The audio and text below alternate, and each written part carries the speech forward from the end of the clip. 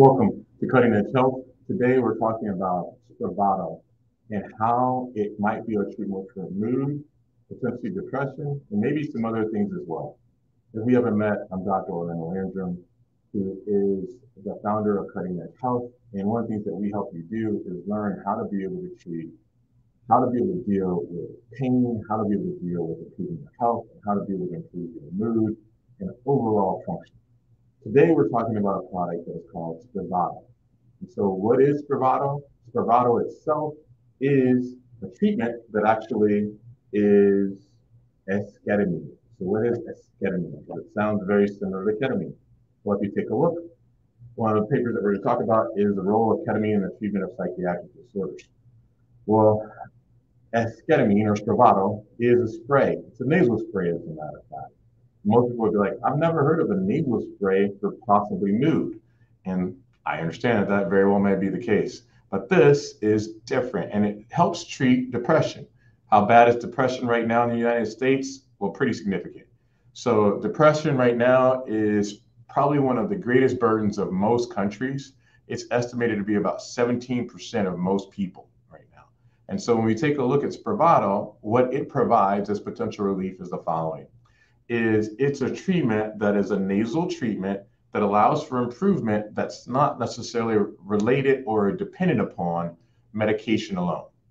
So traditionally, when we take a look at some papers that look at esketamine for treatment-resistant depression, one of the things that we find is the following, is that it is a different enantiomer. So what is an enantiomer? It's if you were to take a look at a chemical formulation, it has kind of mirror images. Well, this is a mirror image of one of the elements of ketamine. And that has been approved by the FDA in conjunction with some oral antidepressants to be able to treat really hard to treat depression. So how is it utilized? Well, it's a spray formulation, as I made mention of before. When you kind of take a look at this box, what you can see is if you were to take that, it looks a little like so. So you can be able to kind of pick it out. This is what the spray sort of looks like, and we'll kind of go through how that's supposed to be administered.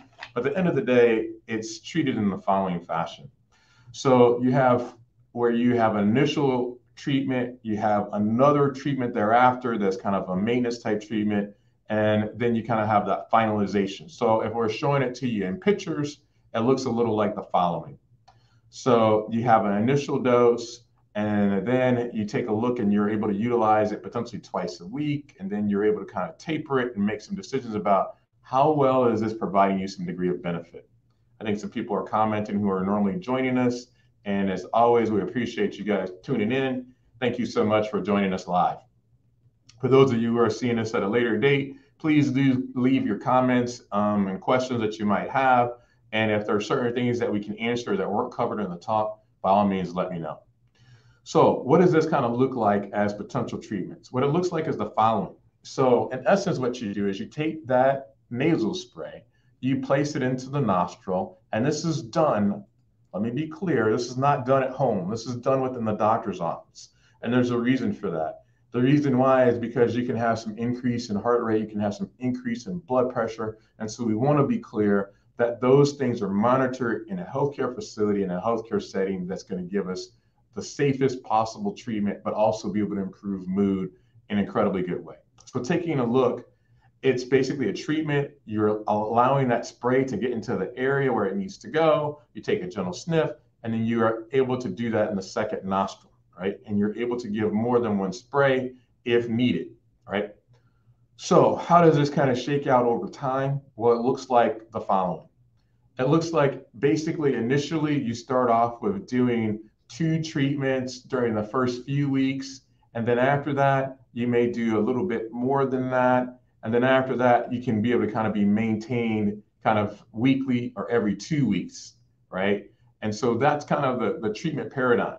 So let's look at some papers that kind of give us a little bit better understanding about this esketamine, which is different from IV ketamine, which can be used for a lot of different things. And we're going to kind of go into details about that in just a second. So how does ketamine kind of work, right? What are some of the postulates for it? Well, one of the things that is thought is that maybe it has to do with something that's called glutamate. And glutamate is the major excitatory neurotransmitter in the central nervous system And that can play a role within the problems that exist with MDD, which again stands for major depressive disorder. And so treatments can be able to potentially improve that depression that exists. So, how does ketamine influence this? Well, as we know, it blocks something that's called the NMDA receptor, and that can have impact on different neurons that can potentially change different pathways and maybe influence glutamate potentially. So, one of the figures from that paper that was referenced earlier is the following. So as you can kind of see, you can see that esketamine, which references Spravato, and how it can be influential on different pathways that can cause increased release of glutamate, and you can be able to see how it affects different downstream mechanisms that can be able to improve mood, right? So how does esketamine differ from ketamine? And that's what we're going to talk about over the next few slides. So people would say, well, you got a nasal spray. It's easier than being stuck with an IV and an infusion. Is it better? Are there downsides? How will we be able to kind of assess that and be able to look at what are some of the trade-offs? So this table looks at IV, intramuscular, subcutaneous, intranasal, oral, sublingual, and transdermal. I know these are a lot of fancy terms, but at the end of the day, what I want you to focus on is the intranasal, which is Spravato or esketamine. And I want you to look at IV, which is traditional ketamine. If you want more detailed about all these other different routes that it can be administered, we actually did a video looking at ketamine specifically and the modes and how it can be transmitted and utilized.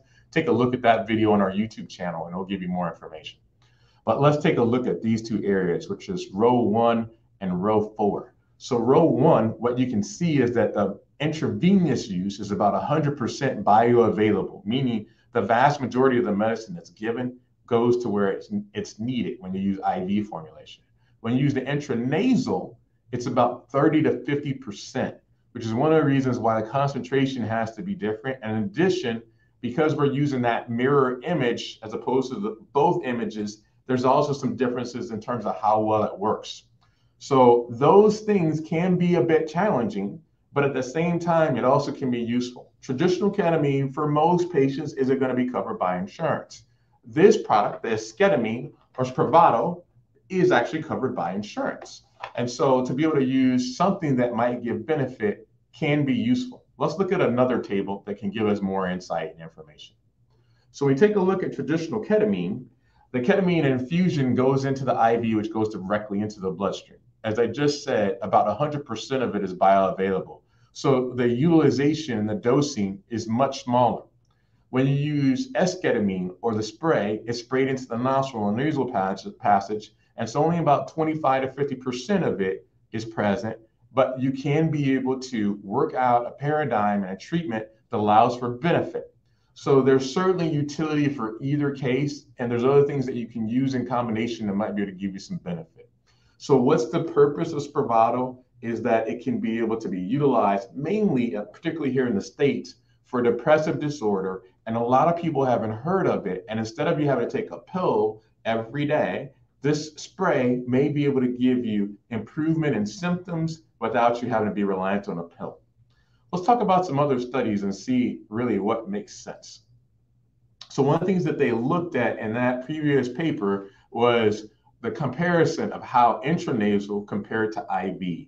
And what they found is that for the most part, the element of IV may not be as good, IV can be a significant better response rate than just the intranasal alone. But there's, as stated before, no current FDA approval for traditional IV utilization. Okay. So what are some other papers that talk about esketamine and see whether we can be able to get some more information and understand it a little bit better? So one of the things that was looked at was kind of that comparison, as I made mention before, of like racemic ketamine to esketamine for depression. And what they found was that the antidepressant effect can be able to influence something that's called BDNF in many patients, but the serum levels were severely elevated only at 1 week following their first ketamine infusion. And so at the end of the day, what we know is that there's some downstream upticks of different markers like glutamate and others that can be able to provide benefit. But one of the things that's interesting is because ketamine, traditional IV ketamine, can be utilized for pain relief, could this possibly be beneficial for pain patients as well? Well, there's actually a study that was a pretty darn good study that looked at a phase 2 double-blinded placebo-controlled trial that looked at intranasal esketamine in chronic opioid refractory pain. Now, let me be absolutely clear. This is an off-label indication here in the States. It's not something that would be covered by insurance as of yet. It was actually performed outside of the States, but what they found was the following. What they found is they took 120 patients, and what they did find is that it appeared to be, as they assessed and were able to evaluate patients over a short period, which is somewhere around twice a week for 4 weeks, and looked at it for about patients that had pain for at least 3 months, they were able to say that it looks like patients with chronic pain may have had some degree of pain relief as well as improvement in quality of life. And that kind of goes in synergy with a lot of things that we've been seeing, whether it's TMS, IV ketamine, other treatments along those lines, where there's a link between mood and between actual physical pain. And sometimes by tying into being able to use treatments that might be beneficial for one, we may be able to get a benefit for the second as well. So is there utility behind using something like esketamine as a final kind of solution to something like this, potentially be able to work for pain relief? And the final verdict is yes, it can be able to maybe be able to help benefit for pain, but it certainly can be able to help for mood, and it's warranted to talk to your provider about so that you might be able to improve your overall depression that you might have in a new treatment paradigm, particularly for those individuals that have difficult to treat depression and hasn't been responsive to other medications. Thank you so much for joining as always. If you have questions or comments, please leave them below. And we look forward to talking to you again, discussing different treatment paradigms that let you be able to know all your different options, to be able to live a full functional life, how to be able to punch pain in the face, how to be able to push depression away, and get back to leading the life that you deserve. Thank you so much and have a great day.